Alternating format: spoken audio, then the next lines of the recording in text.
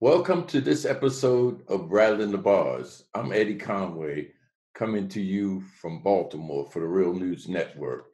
We have been looking at the COVID-19 impact on prisoners around the country. We want to focus for a minute on what's happening here in Maryland. There's been reports that the last official report we got was that there was 50 some cases in the men's prison and over 30 some cases in the women's prison. So to kind of help us get an understanding of what's happening in the state, we're joined by Monica Cooper and Nicole Hanson. And they both lead organizations that's part of a larger coalition that's addressing the issue of COVID-19 in the prison system. Thanks for joining me, Monica and Nicole. Thanks for having me. Thanks for having me. Give me an overview of what's happening in the prison systems now. This is like in May. So what's the latest in terms of the numbers and in the terms of status? Nicole, can you kind of bring us up to date with that? To be honest with you, Eddie, in terms of the numbers, we're getting what the department is putting out, right? But we know those numbers cannot be right. We know that there is no testing happening, especially in the women's facilities, both local and state. So we just don't understand how any accurate numbers could come out if there is no testing happening in either the women's local jails around the state, and specifically in the women's state institution, which is MCIW, which is the Maryland's only women's prison. And so, unfortunately, all we know is that we get reports every day that women are showing signs, they're showing symptoms, and we know that the state institutions are then sending our women into what they're calling an infirmary. We know that those infirmaries are not equipped with updated medical equipment or even updated medical staff. We know that infirmary and then a whole institution in general does not have medical personnel who are equipped to deal with such a pandemic.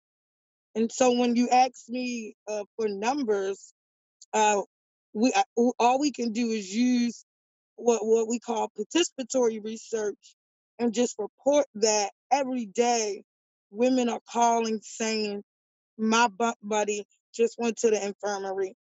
My bump buddy wasn't tested. I wasn't tested. We know that at this moment in the women's state prison, they're not even allowed to call out. So we can't even get updated information about who even went out. We know that the only time that a woman is tested where they can account for any number is once they have to leave the institution. So that's the only way that our women can even leave the institution is if they've already shown all three signs of COVID and that their symptoms have gotten so worse that the department is afraid is afraid. And so they call 911. They're not even using the normal protocols, which a correctional officer would then, drive somebody to the hospital. They are refusing to even be close to our women at this moment. And so those numbers are false because we know that no testing is happening in our institutions. So we don't have, the updated numbers that we would like.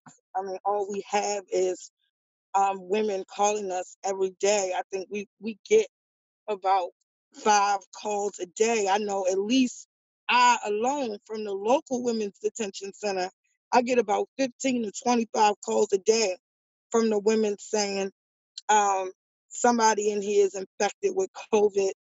They're not giving us the proper masks or gloves, and they're just, cramming us together and doing nothing.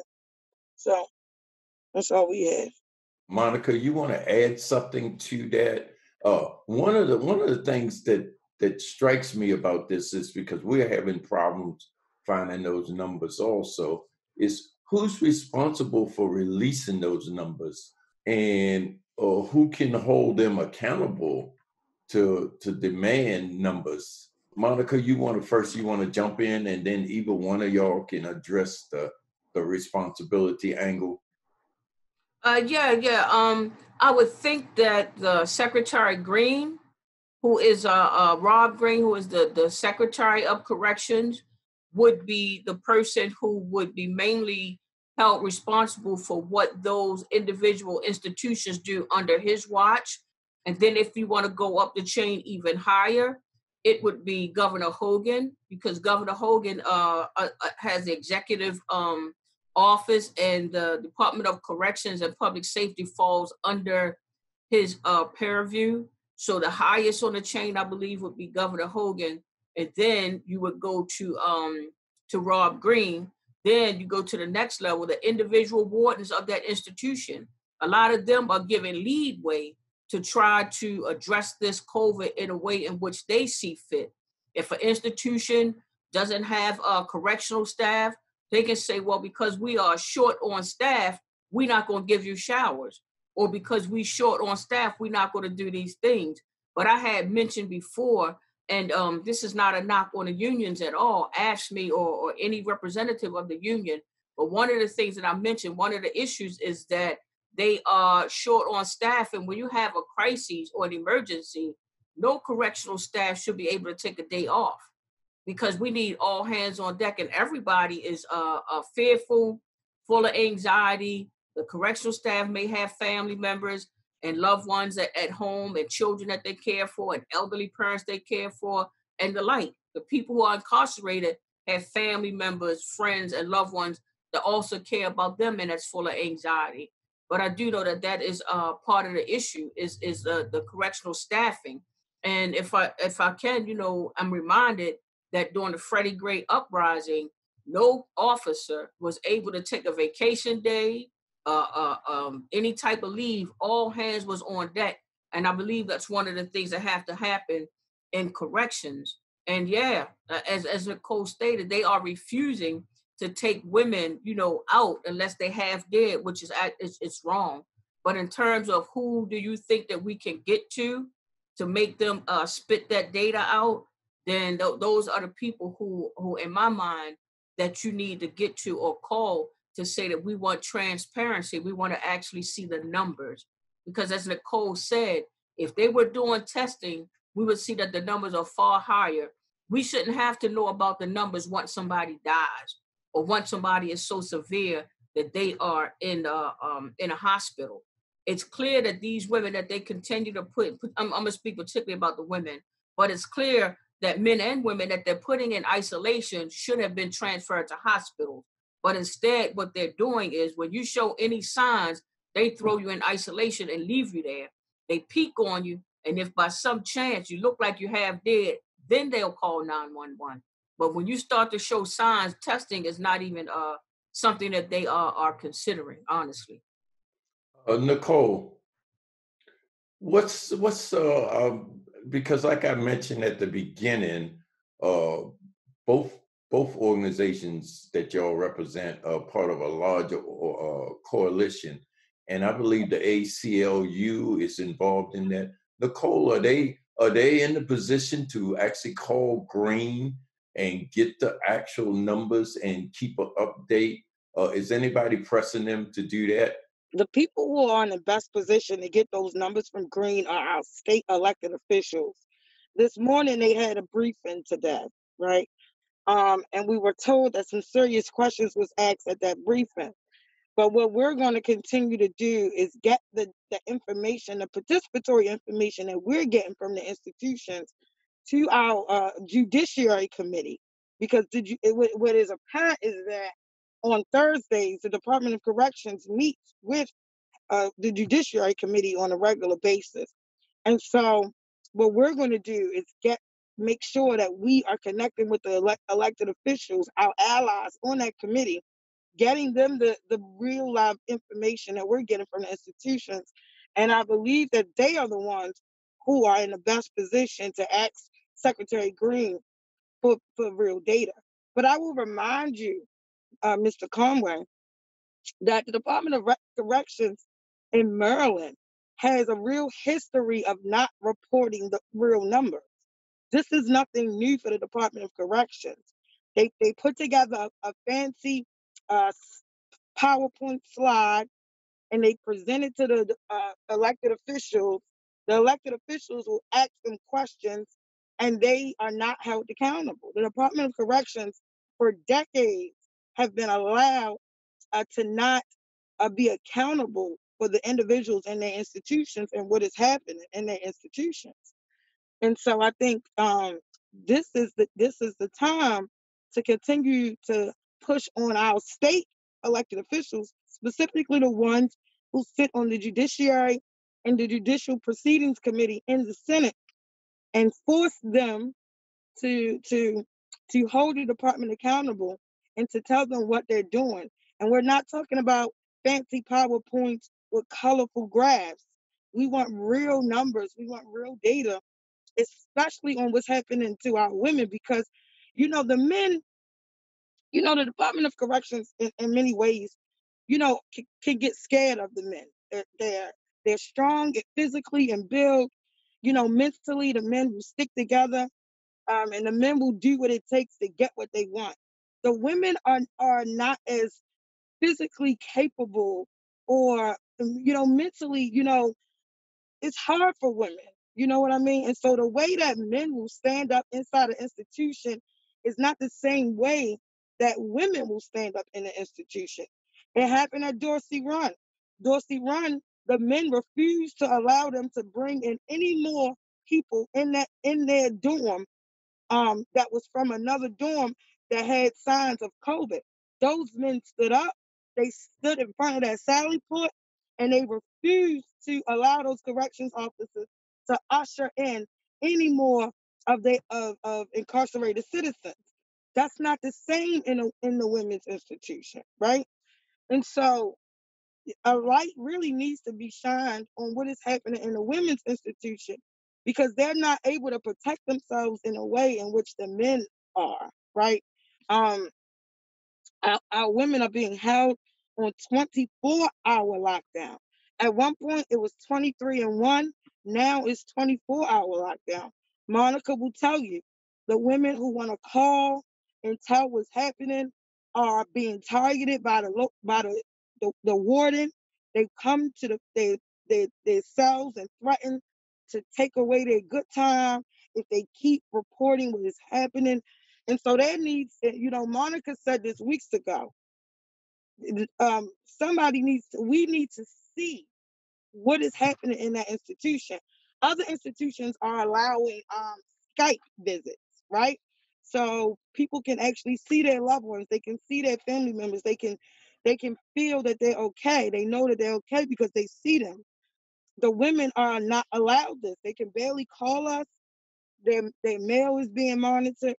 And so we are requesting that our state, the House Speaker and the Senate President do a real visit in that women's institution, and not allow that warden to lock down the institution and just walk them through, but make her take them to the infirmary, take them to the solitary unit, and talk to our women and to find out what is actually happening behind those walls.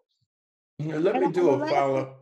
the Okay, last go thing I ahead. would say is the governor issued a order for the nursing homes to make sure that nursing homes had testing, right? Our prisons are similar to the structure of a nursing home. You have many people who are over the age of 60.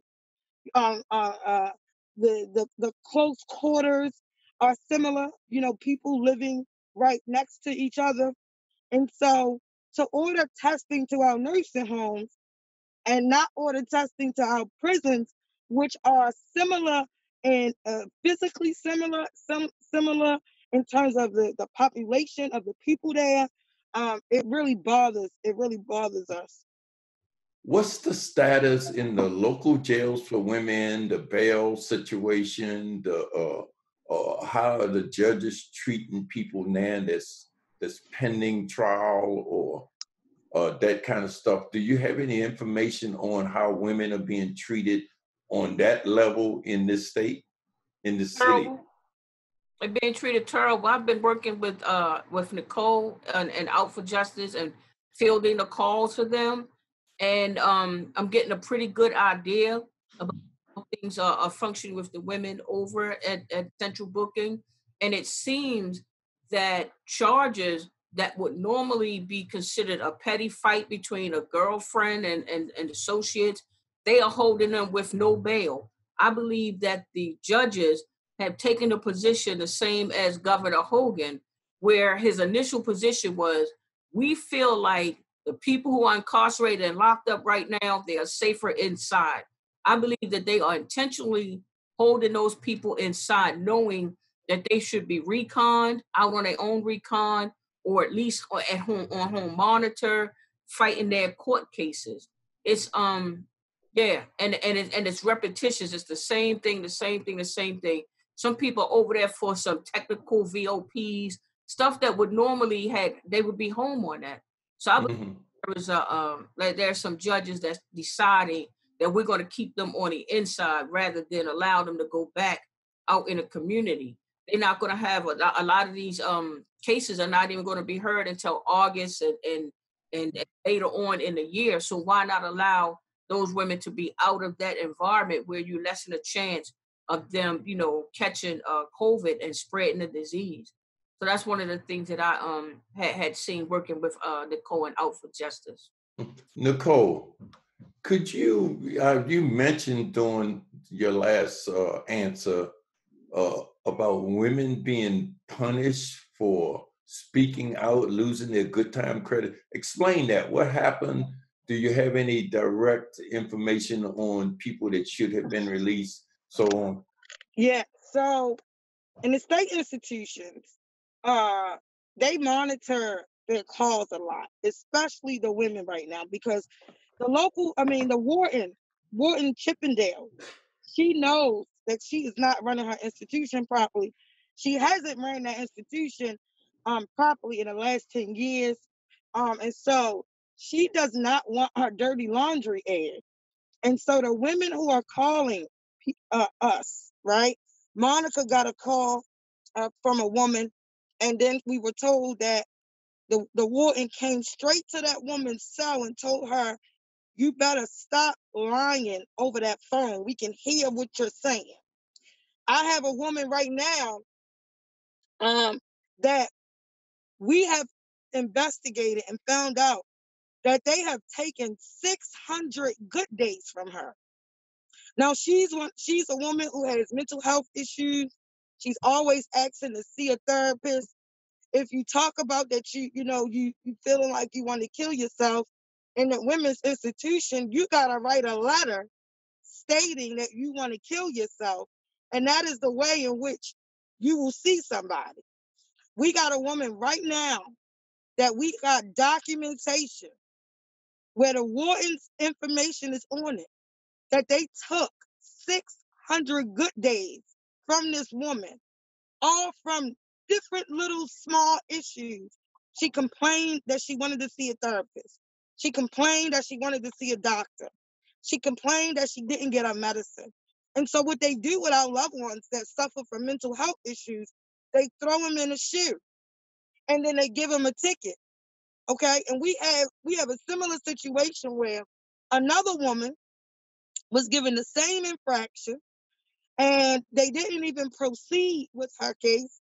And in fact, in order for her to come home, they went inside the system and gave this other lady her good days back.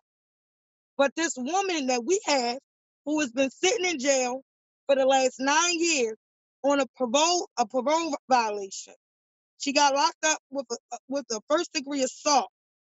She violated probation on a technical because her urine was dirty. The judge gave her all her backup time. She has literally done almost 8 years on a 10 or a 9-year parole violation.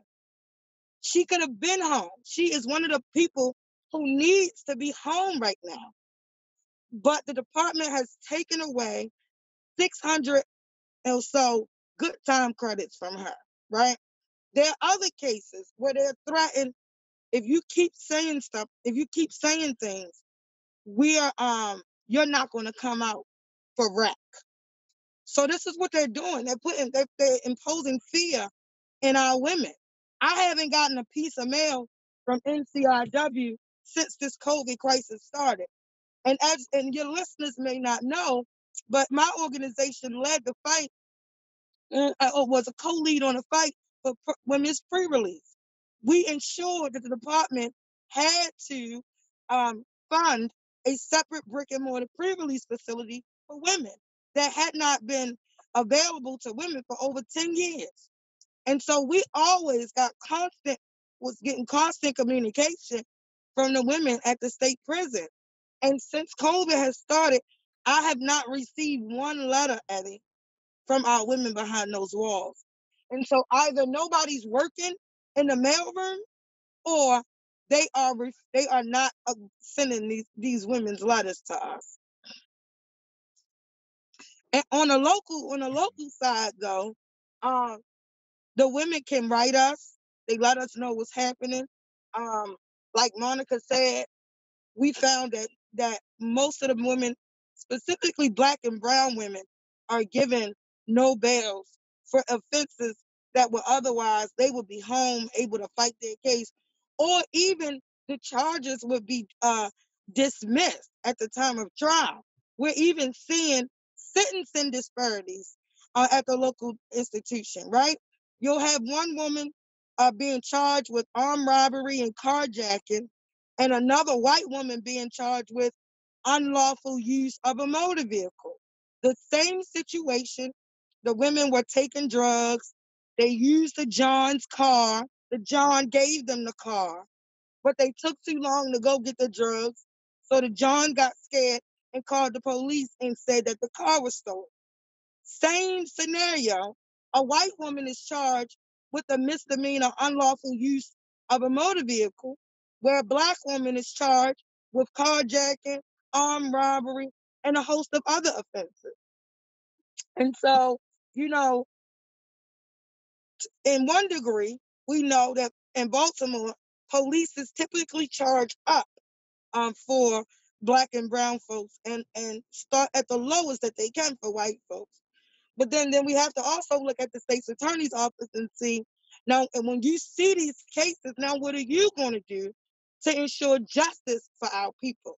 So we have been working closely with the state's attorney's office, pretrial, and the Office of Public Defender to urge them to use every tool in their toolbox that they can use to get our people home. Because even though the judge gives a no bail, our state's attorney, she has the ability to recall any warrant she wants, especially those low-level offenses. And she says that that's what she's doing, right? She has the ability to not object to the Office of Public Defenders or pretrial's recommendations for release. She can do that. Her line attorneys can do that. When you think about pretrial, and I'm not at all a proponent for home detention. Home detention is another form of jail. It's still putting our people in cages. But unfortunately, this is the only option that our people are given to be free. And so instead of judges looking at the case and saying, oh, this person can go home on their own recon, these judges are only recommending home detention. And these are folks that we know are indigent. Right now, not a lot of people are able to go to work, right? So how are these judges expecting our people to pay for home detention? And we're hearing that the court may not start up until September, December, who knows? And so our loved ones are forced to have to figure out, do I get food or do I pay for my family to get free? Pretrial can also deem one eligible for the state's free home detention, right? So if you are indigent, the pretrial, the state, you could go on the state's home detention. But what's happening here locally, Eddie, is that they're not working. It is often social workers and we only have one woman that's working in pretrial. Her name is Miss Boone. She's overloaded with these cases. So when the governor said, urge the release, he should be backing that up with one, a timeline, and two, he should be putting some money in the budget to employ more state workers like social workers, because those caseworkers are the ones who are going to help to facilitate the release of people on the state level, right? And not just employing them, but giving them the proper medical equipment to make them feel safe to go in those institutions. They are our loved ones too, right? The social workers, pretrial folks, they are our loved ones. And if they don't feel safe, they're not going to come to work. So the state needs to ensure that they got the proper medical equipment and make them feel safe to come in that institution and work.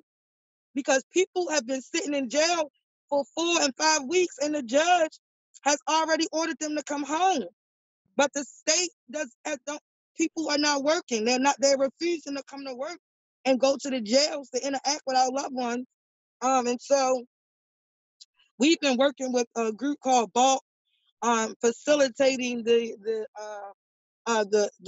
fees for as many people as we can for home detention. Monica, MJP, is helping us with fielding those calls and also providing transportation to and from the home detention office, helping our loved ones go to and from the market, the family and friends of those incarcerated. So this is a disaster. It's a nightmare. And what COVID has exposed is all of the things that we knew about the system. Eddie, you talk about it all the time, about this system. And so I know I'm not saying anything that you don't already know. But what COVID has really done is really opened up, just kind of lifted the blinds on the penal system and show how screwed up, how unorganized, and how dysfunctional the system is. And it is really impacting our Black and brown women in ways that you all can't even imagine. That brings me to my next question. Monica, what are the unique problems for women in the prison system and in the local jails? Are you aware, are there pregnant women in there that's at high risk? Exactly what are their risk factors and who's at the most risk? May the 23rd down, we're going to be in the Jessup area. And what we're going to do is we're going to participate in this caravan of freedom. We want every and anybody to come down there. We have a flyer that has a list of things that we would like to see that we know that will help the people on the inside. One, we demand testing for everybody, the staff, as well as the people inside. We demand transparency.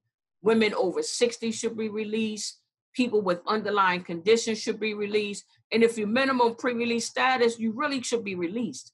So we have a whole list of demands there, and that's going to be Saturday, May 23rd at 2 p.m. down in the Jessup region. And I'll make sure that you guys have that flyer so people who are listening can also participate. In terms of pregnant women, there's always some woman or some women that are pregnant that are behind the walls. I don't necessarily have all those numbers. We have a colleague, Kim Haven, that we work with that work more with the pregnant population. But I will say that besides women that are pregnant, some of the most vulnerable are women like Barbara Hampton. Barbara Hampton has stage 4 cancer. Barbara Hampton has had her commutation papers on Governor Hogan's desk for about 3 years. We have been in there for 42 years, 60 years of age, just trying to recover from COVID. She was so bad off that they had to rush her to the hospital, 911. She's vulnerable. She's been there 42 years. It's time. We have all these elderly and now the aging population. We just had a brother that just passed away after being inside for 38 years. He died. He Yeah. just recently died. Yes, So Parker we Bay, I have, know. yeah, so Okay. we have people who are and should be deemed eligible for relief. It's Okay, not going to make. we are almost out of time here. Addie, we do have a pregnant woman that's over at the local jail. We forwarded that Oh, information to Kim, so we'll okay. get that to you. But we have Okay. some reports of pregnant women. Okay. And we'll come back and revisit this next week because we need to follow up on this and find out what's going on still. Okay? Thank you. Okay. Thank you both for joining me. Thank you for joining this episode of Rattling the Bars for the Real News Network.